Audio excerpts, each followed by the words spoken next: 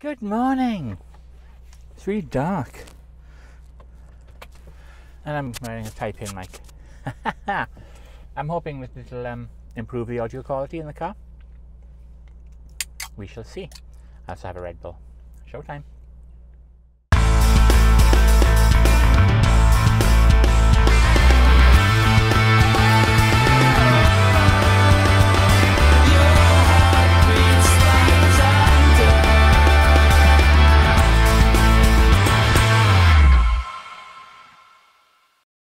There's so much going on right now. My last video about the bariatric procedure has been, well, it's a lot of attention on Facebook, which is good.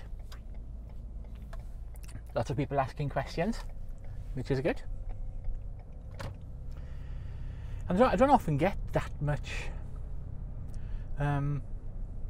feedback. But on this I had a lot. Yay. So a few questions have been asked. When am I having the procedure? Next year, early next year. Where am I having the procedure? Well, that's going to be in a clinic in Belgium. I basically did a lot of asking around, research, Google.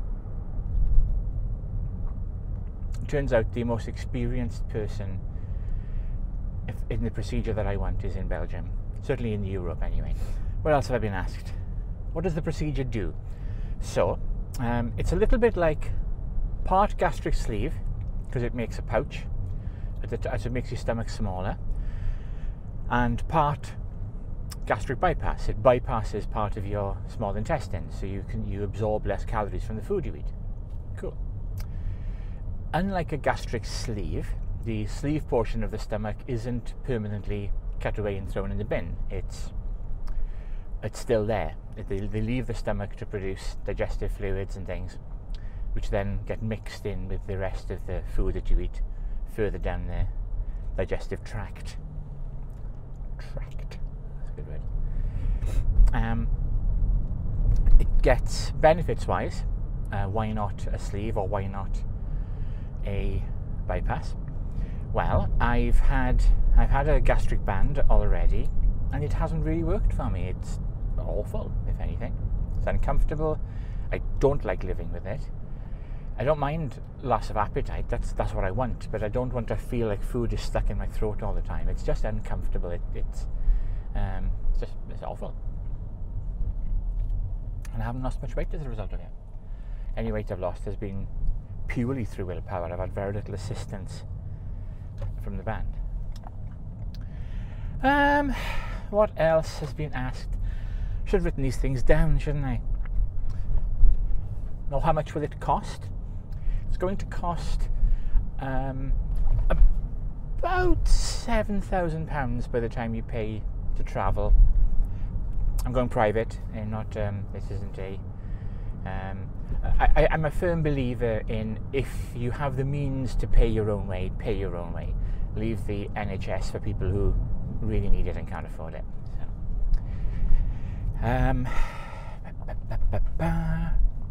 if you're American, the NHS is our state-funded health system. It's very, very good.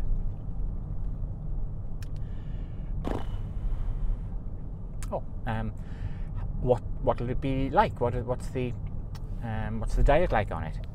Well, for a few weeks before I have the surgery, I'll be on a very low-fat diet to shrink my liver. The smaller my liver, the easier it is for the surgeon to work his magic.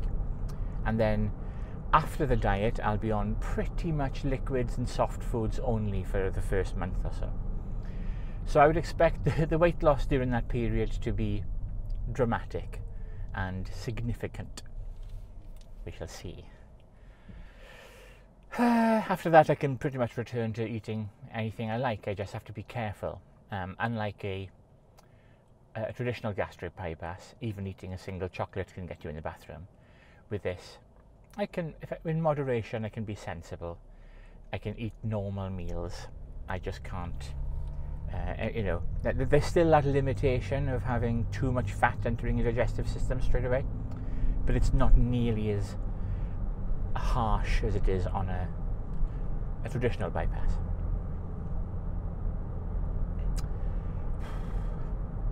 So there you go. I've seen quite a lot of people reporting. I haven't seen any failures. I've seen people complaining on a standard bypass that it hasn't worked for them.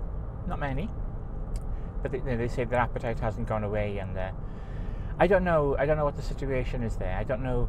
The thing is, I sometimes think I'm hungry, and I'm not. I just fancy food because I really like food. Food's great. So sometimes that's what it is. I don't know whether I'm actually hungry or whether I'm just being greedy, or I'm craving snacks. I don't know. But I do find that when I'm satisfied and when I'm not hungry, I'm the best dieter in the world. And what I mean by that is, if I'm not hungry, I have lots of willpower and I can eat healthily. And when I've managed to graze through the day, I've been very good. I haven't blown my diet at all. My weak point is at the end of the day, when I've just finished the gym, or it's been a very busy day and I haven't eaten for a while, and then I'm tired.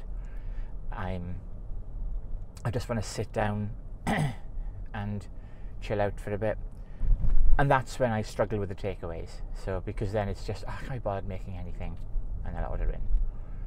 So if this helps me control that, by appetite, the amount of food I can actually eat, and also by malabsorption, so what I do eat, not all of it gets absorbed, then it's going to be very successful indeed. I think that'll fit right into my habits and be very, very useful and helpful.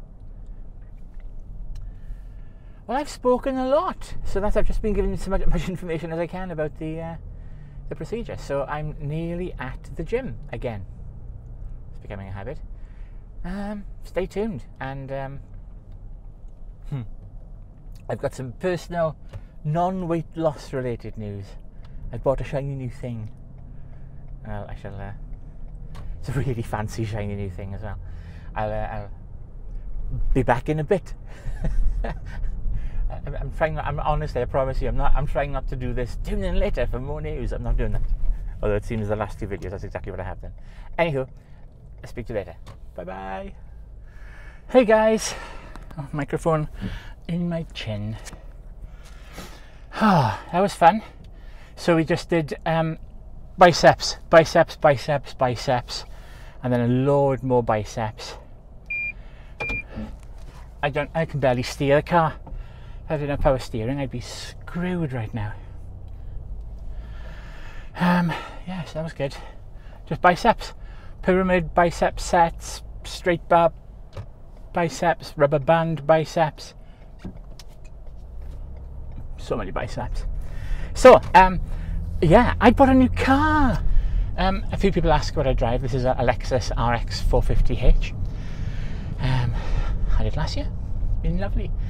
But I was in the dealer a couple of days ago talking about there was a recall on this. They had to fix the rubber door things, and I was looking at the information for the new LC500, their new supercar, the new sports car, and I haven't had a really fancy sports car for quite some time, so I've put a deposit on. Yay! It's coming in the summer. I'm really looking forward to it. I don't know why. I've been driving SUVs now for quite a while. I really like them. I really like the Lexus RX. It's such a nice, big, comfy car, and the new one is terrific. It drives so well. One of the problems the outgoing models have had is they were very floaty, overly soft. But this drives like a car. It turns in quite sharply. The steering is precise. The suspension isn't wallowy. It drives like an executive saloon rather than an SUV. It's fantastic. But yeah, so I've got a 400 and something horsepower 5-litre V8 supercar on the way. Well, it's a super coupe or a super GT. It's more like an Aston Martin or a Maserati than a Ferrari. But that's nice. I've had Ferraris and they're they're not very practical day-to-day cars, to be honest with you. Just tweak that a little bit there. I do like Lexus, and one of the criticisms they've had is that they're a bit boring. Well, the Lexus, since the LFA, the hypercar they made a few years ago, there's been a big shift in the company to no longer make boring cars, and that shows all the time now. The RX, this is the 450h Longbow, the new GSF which is coming. They've just made their cars much more exciting and interesting. And don't get me wrong, from an engineering point of view, I've thought they've always been interesting. They're so well made, it's insane. They're quiet, they don't rattle, they go forever. I once had a 20-year-old Lexus GS. It was one of the first ones, one of the ones Coach built at Pininfarina. Beautiful car. And I did nothing to it. It was 20 years old, it had 300,000 miles on it. And the only thing I had done is regular servicing, and after about 15, 16 years, I changed all the rubber bushes, the stuff, you know, the perishable parts. I changed all the exhaust mounts and some of the brake lines, and, you know, just stuff that can perish over time. But it was perfect. No oil leaks, I changed the battery, you know, it was just routine stuff, and it was tight. It drove like a new car. Fantastic. They just run forever. I've never had a German car with that level of quality that has had that, you know. But, you know, it depends what you like. I mean, the German cars have, you know, comparable engineering quality, and they're a bit more fun. So, because I do quite a lot of miles I spent years working as a contractor, traveling all over the country. So I needed a car that was quiet and relaxing, and I didn't have to worry about whether it would start or not. And that's exactly what you get with a Lexus. You get, it'll just work. But now they've gone all crazy. And this one, I mean, this is a crazy looking SUV. It's bonkers. It's got huge grille, it's got sharp angles all over it. It's nuts. It's great.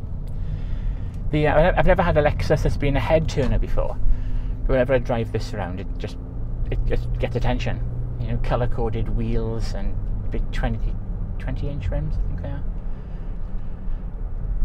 Mad gadgets.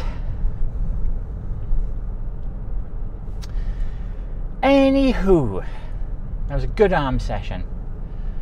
Good arm session indeed.